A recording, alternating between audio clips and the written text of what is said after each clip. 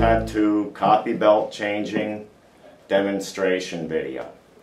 Works for all standard and 3M model copiers. Open your cover, release your 2 spring latches, then you release your locking roller.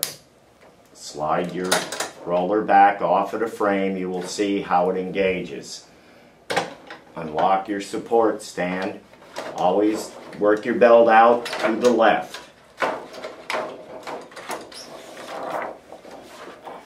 You take your new belt, place it on over the bottom roller, around the 2 top rollers, and over your tracking roller in the back, which is the largest roller.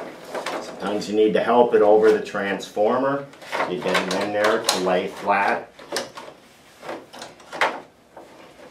You lock your front roller back down on the frame.